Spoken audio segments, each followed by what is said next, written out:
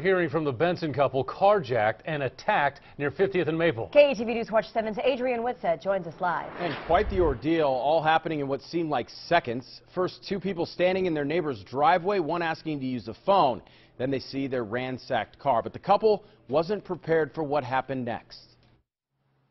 So much can happen under cover of darkness. Thieves used it Wednesday to take Amy and Corey's sense of peace. I remember him opening the door with the gun in his hand, pointing it at him, and at that time I got hit in the head.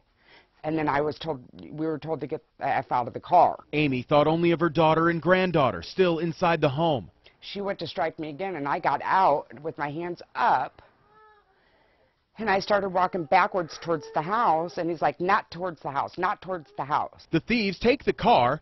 The couple runs to a neighbor's. They were terrified, and nothing like that's ever happened in this neighborhood. A trip to the hospital for 7 stitches. Our neighbor's vehicle is where they got that screwdriver from. And that's what they used to assault me with.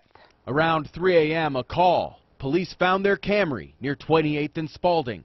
They didn't steal anything out of the car except a car charger. Ultimately, Amy and Corey are okay, if not thinking about a place with a little more light. After considering the situation, I have to be grateful that it wasn't worse than what it was, and that we still have the rest of our lives to look forward to. I just want to get the word out. It doesn't matter where you're at, in front of your house, on the street corner, it could happen. And glad to have their car back. Amy says she just hopes the thieves get caught soon. Back to you. Thanks.